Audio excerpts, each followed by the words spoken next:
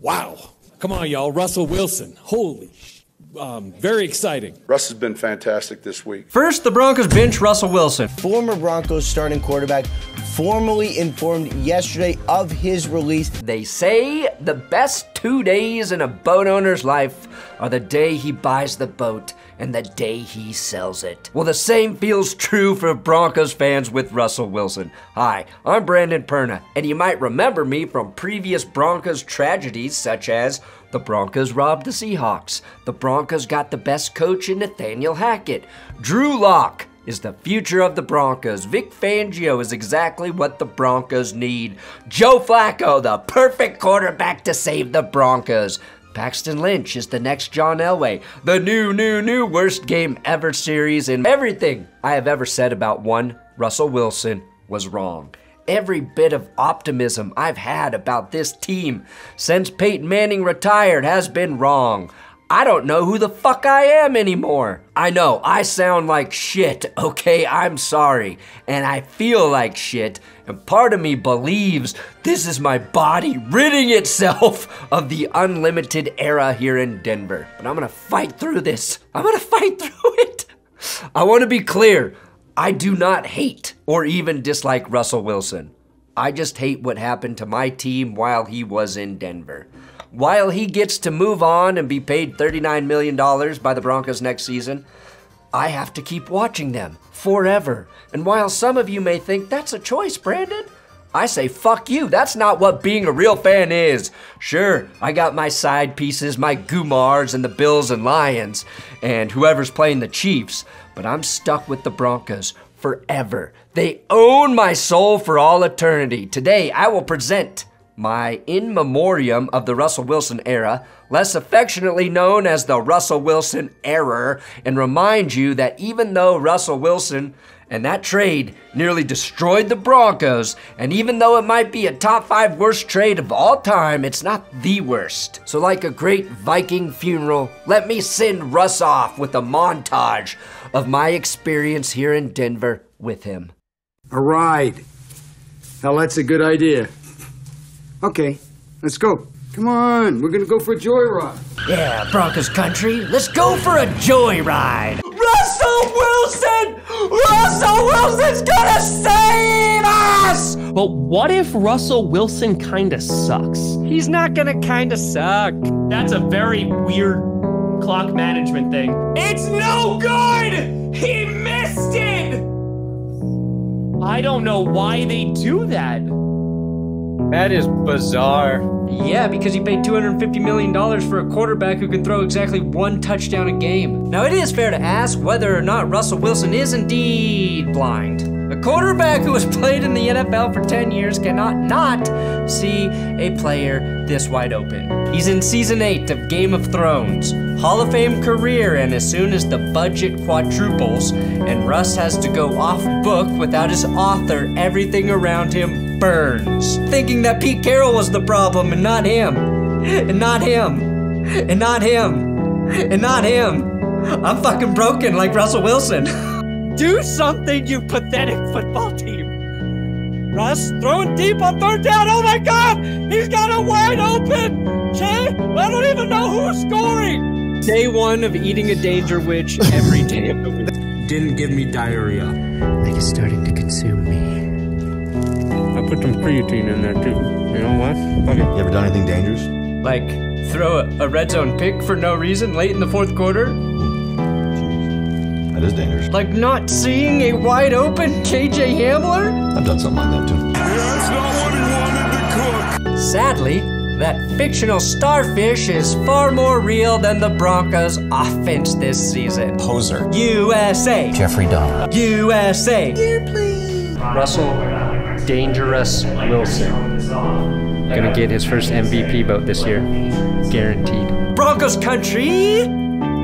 Let's try again. This time with Sean Payton. Come on, Russ.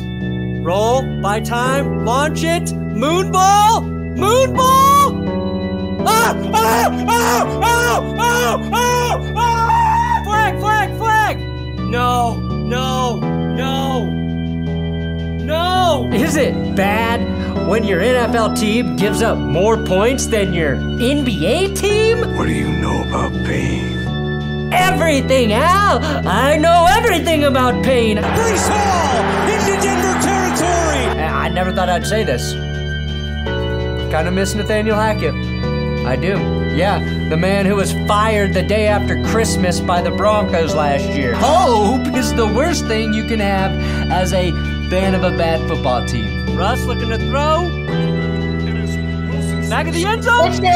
That is maybe. Yes. Yes. Oh, I believe. He's a man of God, and this is what men of God do. All day, men of God do this. High formation. Sean Payton impression. Looking. He's dancing in the pocket. And he chucks it. Oh, did he catch it? That's a fucking touchdown. Flashbacks, PTSD, no, not again. Going full on Hail Mary. And Doesn't get there. Even if they catch it, it would be short. And ball bat down. Broncos lose fucking game. Lose another game in another horrible way. Oh, the ride is finally over. Just put my jersey on for the first time. Broncos orange, let's ride. To rehash the shit we already know, the Broncos trade for Russell Wilson was bad. Denver gave up multiple first-round picks, Andrew Luck, Noah Fant, and Shelby Harris.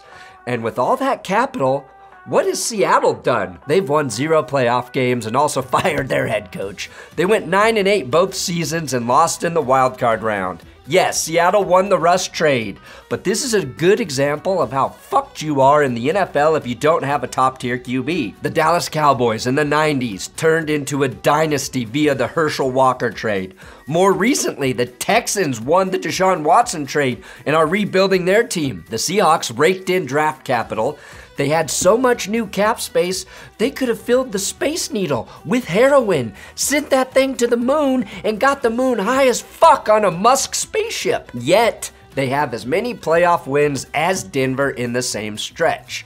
Now, the ultimate sin the Broncos made was the contract extension they gave Russell Wilson. General Manager George Paton executed that deal, adding 5 years to Russ's contract, totaling a new $250 million. And in hilarious fashion, Russ leaves Denver without throwing a single pass on his 5-year extension. Now, Russ made $85 million whilst in Denver, leaving us with $85 million in dead cap money, and we'll earn $39 mil from the Broncos without playing. That's more dead cap money than Matt Ryan and Aaron Rodgers combined. To which I say, we rich, bitch. 2024 is the year of dead money hoes for the Broncos. My team may not be able to get to the playoffs, but we can eat dead cap money like Joey Chestnuts, baby. Yeah, we've got cap issues this season. Yes, we lack draft capital because we also gave up a second rounder for Sean Payton. And no, I don't think the Broncos will be any good in 2024, but remember, my opinion's always wrong. This franchise is not just rebuilding, but we're in the process of removing and clearing the rubble where once a great franchise stood until Russ burned it down. But the reason I have hope actually relates to one of Russ's key personality traits. You know, we can all come together and love as Christians and find a way to be saved. Russ's entrance into Denver coincided with new ownership. And like Russ's devotion to God, I too am devoted to my Lord and Savior, Walmart. I pray to the illustrious gods of capitalism every night, knowing my rich owners will fix whatever they can with money. Unlike those poor, disgustingly poor and gross because they're so fucking poor teams, the Bengals, Jags, and Cardinals. There's a reason my owner, Greg Pinner, sanitizes his hand after shaking it with your putrid lowlife poor owners. Now, many Broncos fans do want to see General Manager George Paton fired, and I understand why. I really do. But I still like him. Personally, I believe his control has been diluted with the entrance of Sean Payton. And call me crazy, but I think George is the kind of guy who learns from his mistakes, and if anyone in the NFL is not going to give out a horrible contract again, it's him. Now, people are quick to call the Russell Wilson trade the worst ever, but honestly, it's still not as bad as Deshaun Watson's. Even if you put the sexual misconduct and assault accusations aside. Thought it was important to say that we as an organization know that this transaction has been very difficult for many people, particularly women in our community. Watson started his career in Cleveland, serving an 11-game suspension after not playing football for an entire year and change or whatever, played like shit when he returned, was below average this last season before getting hurt. Cleveland gave up 3 first-rounders, so more than the 2 the Broncos gave up, plus a fully guaranteed $230 million contract for an alleged sex offender, who then watched his team thrive with an old-ass Joe Flacco. At least the Broncos are consistent and also sucked with Joe Flacco. Cleveland can't get out of their contract until 2027. If they released Watson right now, 2 years into the deal, just like Denver did with Russ, their dead cap would be $136.9 million this season and $73 million next year. All of that is worse, so credit the Broncos for being able to actually rip off the Band-Aid, because if Cleveland tried to do that, they decapitate themselves. I do want to do a little retrospective here, okay? A Rustrospective, if you'll indulge me, and I want to start by taking you back to the moment we traded for Russell Wilson in April of 2022. 3, 2. Level up, level up, level up, level up, level up. Level up, level up, level up, level up. Do you want this yummy, yummy all in your tummy? This yummy in your tummy. God, look at me, at least 2 years younger than I am now, unaware of the hell I would be walking through for the next pair of seasons. I think we're fucking riding. I think we are riding Broncos country, cause it feels good. It's like this picture of that guy before and after war, except watching Russell Wilson play football was slightly harder. Look at me. Look how I sound. Look what Russell Wilson did to me. Look at how pathetic I am. Look at me. Look at me. At the time, though, I was blinded by the notion that the quarterback carousel of the 6 years post-Manning would finally come to a screeching halt, come off its axis, and run over everyone who had made fun of us for a half-decade. That Russ would land a DIA, hop on Blucifer, and go scorched earth on the NFL like Daenerys Targaryen. Little did I know that was only the start. Year 1 with Russell Wilson was a complete and utter calamity. The only good part of it was that if you wanted to, you could blame it all on Nathaniel Hackett. And I certainly did.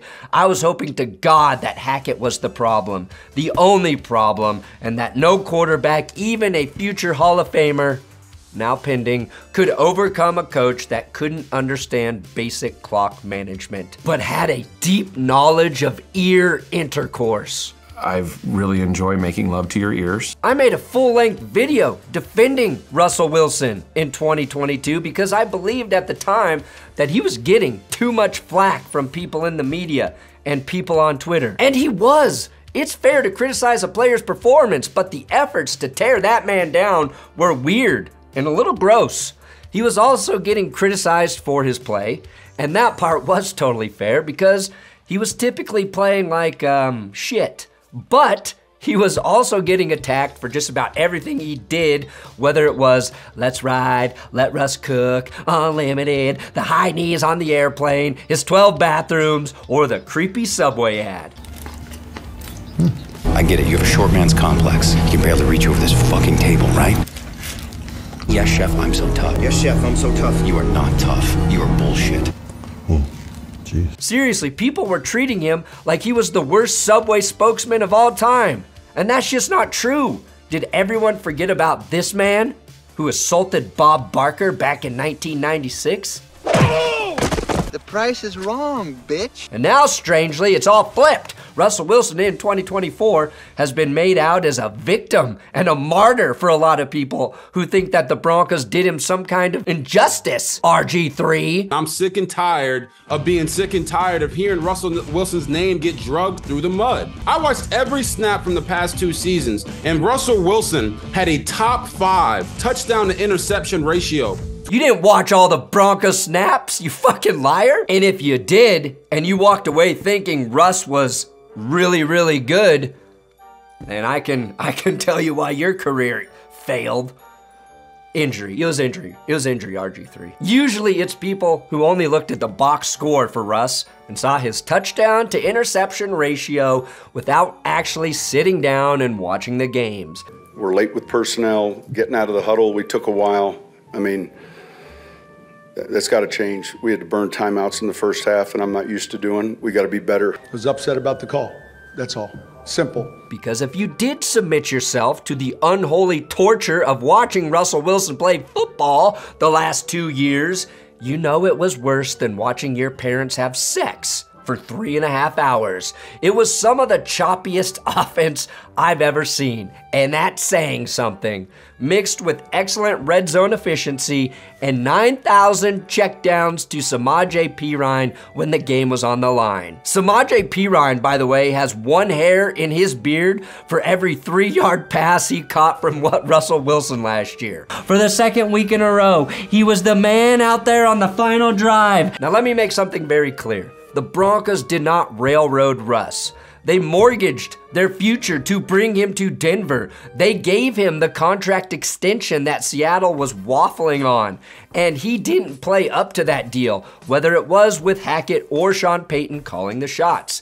He wasn't good enough, and if you need any proof of that, I dare you to find a serious Broncos fan who's upset that he's getting cut. They do not exist. Let me warn the fans of Russ's next team, okay? Wherever he lands, Pittsburgh, Atlanta, yes, even Las Vegas, your biggest allies on social media will be Broncos and Seahawks fans. We're the only ones who will truly know what you're going through. Do not make my mistake and alienate the only people who have lived with Russ as their QB1. I am sorry, Seahawks fans. We're the only humans who know the paradox that is Russell Wilson. His wins are never as impressive as they should be. His losses are never all his fault. His stats lie more than Deshaun Watson or Brett Favre under oath. He's an insanely kind and giving man who devotes to helping others, who will make the community he arrives in a better place. And he hides a massive ego behind great work ethic, which builds a wall around himself and his ability to forge real relationships with his teammates. Now, Russ eventually won over the Broncos locker room, but only after he was crucified by the media and the fans to the point his teammates could finally relate to him. Bonding through shared ridicule is not a way you want to earn respect with your teammates. Russ tries to bond with his teammates through showing the guy what Bible study looks like on a Saturday night. And that's not how you connect with 25-year-old dudes who are getting paid real money for the first time in their life. Saturday night, you better be getting them drunk and laid. That's how you build bonds. Now, if he has success with his next team, 2 and only 2 things need to happen. A top 8 run game, okay? And Russ earning his teammates' respect by being humble.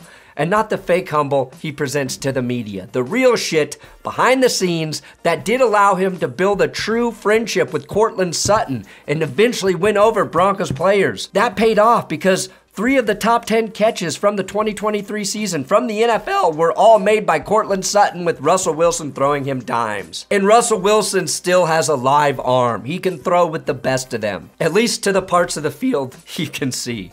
And while there was plenty of suffering the last 2 seasons, I'd be remiss if I didn't mention my favorite part of Russell Wilson's game. You unlock this door with the The 5th straight win. Beyond it is another dimension. A dimension of red zone TDs. A dimension of bad fumbles. A dimension of unfair penalties. You're moving into a land of bullshit and promise.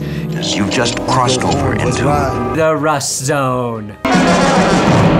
Now, he may have a hard time getting into the red zone, but when he does, the motherfucker is electric. The Broncos' win streak in October and into November made me love football again. And when they really had a chance to make the playoffs, Russ didn't deliver.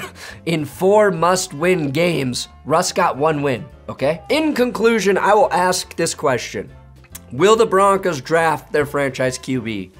I'm not even talking about right now in 2024. I mean, fucking ever, at any point.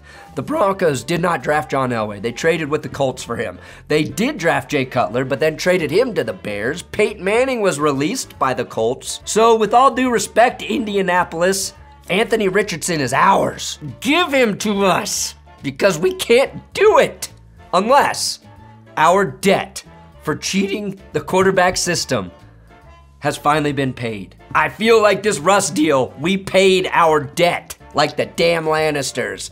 Again, I will have hope this season, even though I know that's the most dangerous of all the human football emotions.